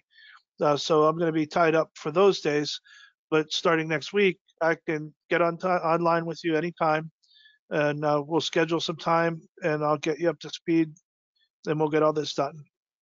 So don't worry about learning all this and absorbing it to be able to redo it yourself right now. I'd say focus on just watching and getting a concept, getting the big picture for how it all works. Because once you have that, then the rest of it all starts to fall into place.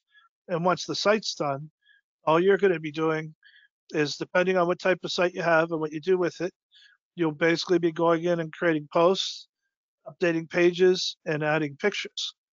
And we might have a slideshow. So if we do a slideshow, then you'll be adding images to your slideshow. And if we have music, you might be adding audio files.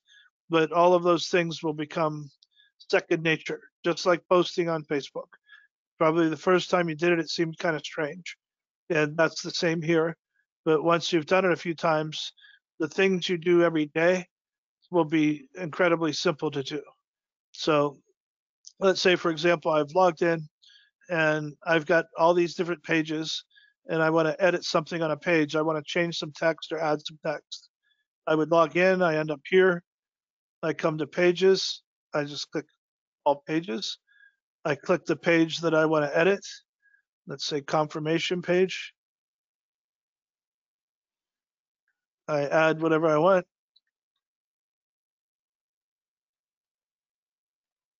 And I hit save. That was it.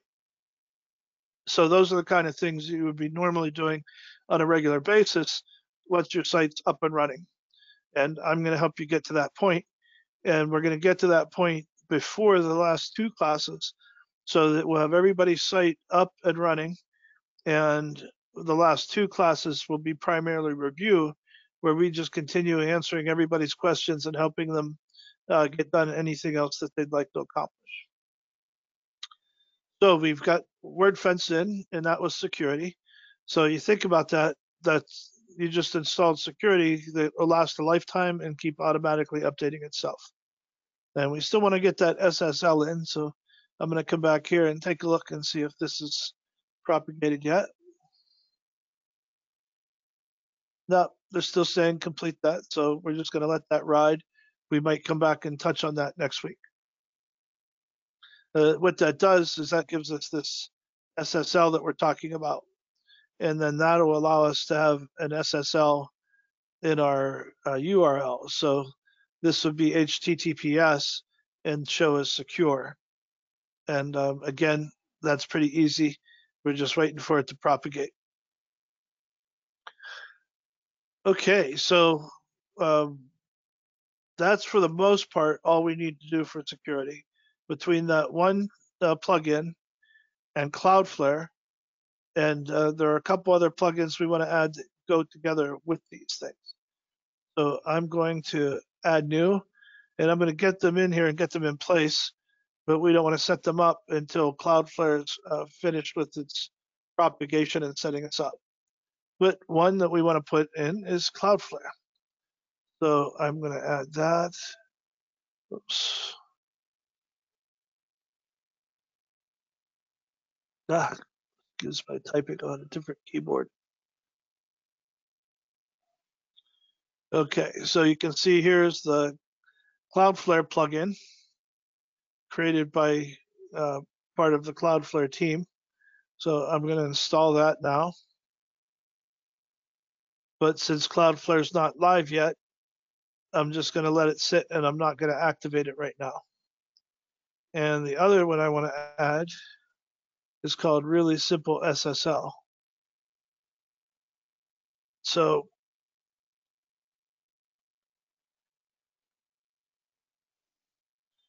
all right, and I'm going to install that one. And that one just helps manage the SSL settings on the back. Then you can see right now it doesn't have an SSL, so I'm not going to activate that one either, but we have them in place for when we need them. So there's Cloudflare and Really Simple SSL. So when we're ready, all we need to do is click activate and set those two things up. Now I'm going to add another tool here that makes it really nice for editing pages. You can really do a lot more with it than you can with the standard WordPress editor. So the first thing I'm going to do is click again, add new. And this one's called Elementor. We're going to spend a lot more time with Elementor in our themes section.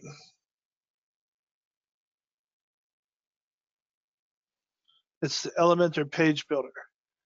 I'll click install now.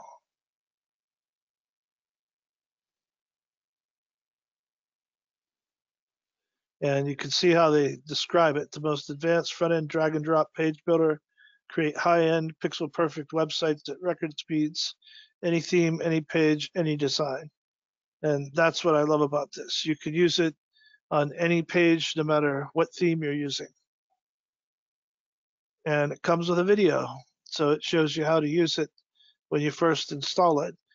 I've been using it on a lot of different sites, so I don't need to go through this right now.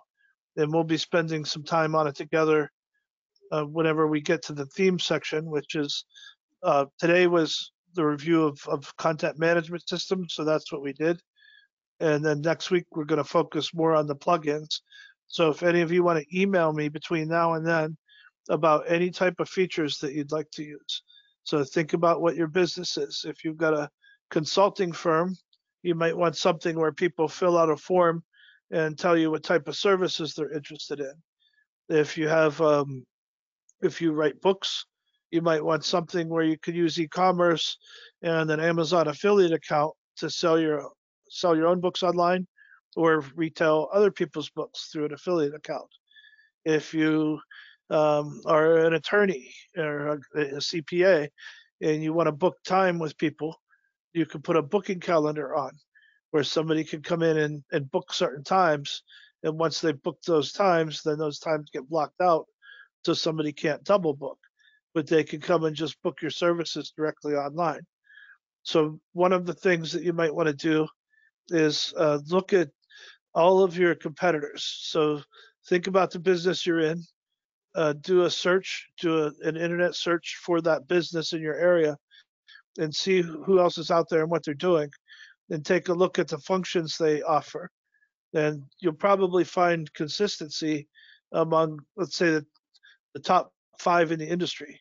So if you go to the people who are leading the industry in your field and look at the different tools they provide for their users when they visit the site, make a list of those, send that list to me, and we'll make sure that your site has those same types of features. Because chances are, if the person or the other sites you're looking at are $100 million companies, they know they've done the marketing research, they've done the user studies, and they know what users want when they get there. So take advantage of that research to use the same general type of offerings and make sure that you have the same tools and things available on your website. And that also, believe it or not, helps with Google rank. Google takes a look at the sites that seem to be leading any industry segment. And in some ways, the closer your site layout and functioning is to that, the higher Google will rank you, which seems kind of strange, but they've got a pretty complex algorithm that sometimes they don't even understand. Okay, so we're getting close to 11 o'clock here. I'm going to see if any other questions are coming in. Other than that, this is probably a good time to stop. And not seeing any. So next week, we're going to focus on plugins themselves. So just send me an email and let me know the plugins that you'd like to use for your site. In the meantime, you might want to also book some time with me for next week when I get back to California, and we'll get some time scheduled directly one-on-one, and I'll help you through whatever you need to do. And all of these things that I've shown you right now took, a couple hours for us to do, but that's because I'm explaining them as I go. If we get 1 hour on time online together, I can get any of you to this point in less than an hour. If you have your domain set up, if you have your domain registered and your web hosting account ready, then I can do all of this really quickly for you. And you can even just, if you want, go into your domain registration and set up a temporary account. Or if you're using GoDaddy, I'm considered a GoDaddy Pro, and so as a GoDaddy Pro, you can put my email address in, and it'll allow me to have access to your domain without needing your username or password. I can just get in and do the work that I need to do. But otherwise, what I'd recommend is register your domain, set up your hosting account, and then put in a temporary password. Call it Bob Hollis password 2020 or something like that. Let me go in and do the work. Once the work's done and you're all set, then change the password back to what you want it to be. And that way I don't have it. Nobody should ever have your passwords, including me. I'm obviously trustworthy, or I wouldn't be telling you that, but it's just a good habit to not give out your normal passwords. And even when the hosting accounts I use want to help me with something and they need to log in, the first thing I do is change my password to something else, give them that temporary password, and when they're done, I change it back to what I want it to be. So one way or the other, either sending the information to me and just letting me go at it and get it done for you, or us getting online one-on-one and me walking you through it and us doing it together will work, and we'll get y'all caught up. And once we're done, you're going to have a really nice site that all you have to do is log in and update. You won't have to add plugins. You never have to install WordPress again. You never have to set up WordFence again. These things are all just one-time things. But I promised this class would take you from knowing nothing to understanding how it all works together to having a finished site. So if I didn't include all of these things I'm showing you now, you wouldn't really be getting the depth of knowledge that you should. But once it's done, it's kind of, using that restaurant or a car analogy. Right now, we're building the car. We're putting in the engine, we're putting in the brakes, we're putting in the locks and the doors and the windows. Once we're done, all you have to do is get in and turn the key and drive your car. And that's what we're aiming for. So I'll take the time to do that. Somebody just asked a question about how do we book time with you, email. Yeah, that'd be fine. Again, I'm on East Coast time right now, and the rest of this week is already pretty booked. I always do also have office hours. I'm doing an office hour every Tuesday and Thursday at the same time, and you have the link to log in for that. I already know one person has been coming to all the office hours. We got all her site pretty much this far. We're waiting on a few more components, and I've got a couple people that have already booked time with me for tomorrow. So we should probably start looking at next week for booking time. And I already know that I've generally got time open during the day on Wednesday, Thursday, or Friday next week. So if you've got any time available then, or if you have a day job and you need to do it on the weekend, I can also do things on Saturday mornings. So I'll work around your schedule and we'll get it done. Okay? So with that, um, I see a thank you, and you're quite welcome. I enjoyed doing this and enjoying, we'll enjoy working with each of you. And if we do have one-on-one time, we should talk more specifically about the business you're in as well. And I could possibly help you with that while we're building out the site in terms of the types of tools and things that you might want to install, and even possibly introducing you to some networks or marketing techniques. All right. So that's all we have for tonight. And we'll pick it up here next week. And I'll be in office hours again next Tuesday, where I'll be back in beautiful California.